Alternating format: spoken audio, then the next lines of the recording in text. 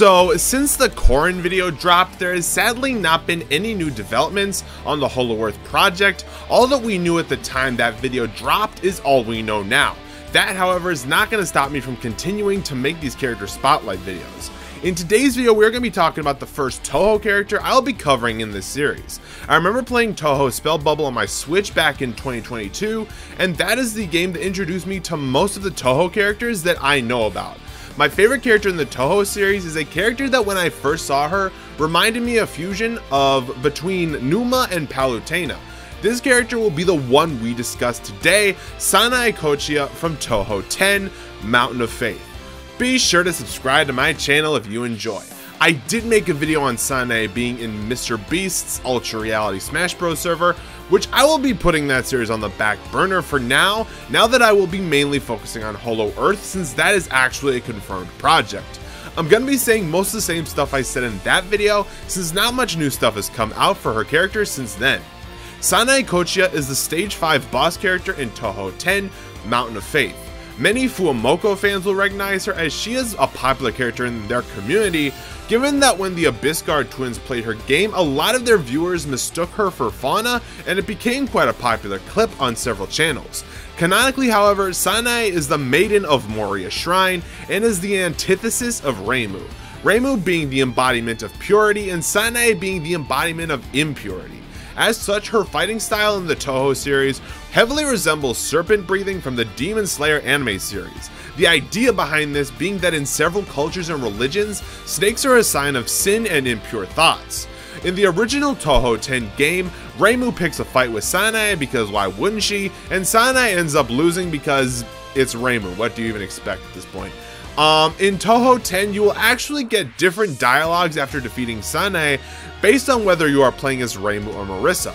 Despite being defeated in her original game, she has made numerous appearances in other Touhou games.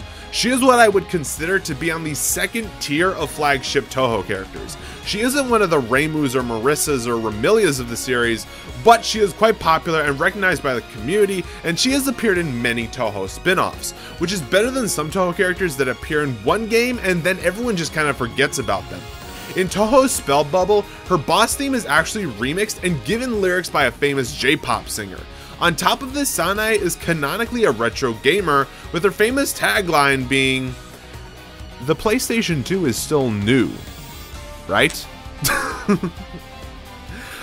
Given that my first experience with the Touhou series was Touhou Spell Bubble, I think the reason Sanae is my favorite is because her design was translated the best into Spell Bubble's art style. There are some art style inconsistencies in Spell Bubble, as many character sprites were clearly drawn by various artists. However, of all the character sprites in Spell Bubble, Sanae's looks by far the best, which also helps because she very heavily resembles Numa and Palutena, which were two characters I liked a ton before I even knew Sanae existed. As for how likely it is for HoloEarth to get a collab going with the Touhou series so people can play as Touhou characters in HoloEarth, Team Shanghai Alice is the owner of Touhou, being a one-man team comprised solely of a man named Junya Ota, also known as Zunsoft. He has actually been on interviews encouraging Touhou fans to make things such as fan games and remixes of the series, even commenting on some of Game Metal's Touhou remixes. That is the reason I think Reimu and Super Smash Bros. Could be very easy, because Junya Ota is a very approachable man in the gaming industry. Because of this, on top of how many Holo fans like Touhou, I would say it would be a wise decision to let people play as Touhou characters in HoloEarth, and Cover Corp is a company known for making wise decisions. So there you go, Sanae in HoloEarth, let's get it. Thank you guys for watching this video. Be sure to subscribe to my channel. Look forward to more HoloEarth character spotlight videos in the future, and as always, stay chill everyone.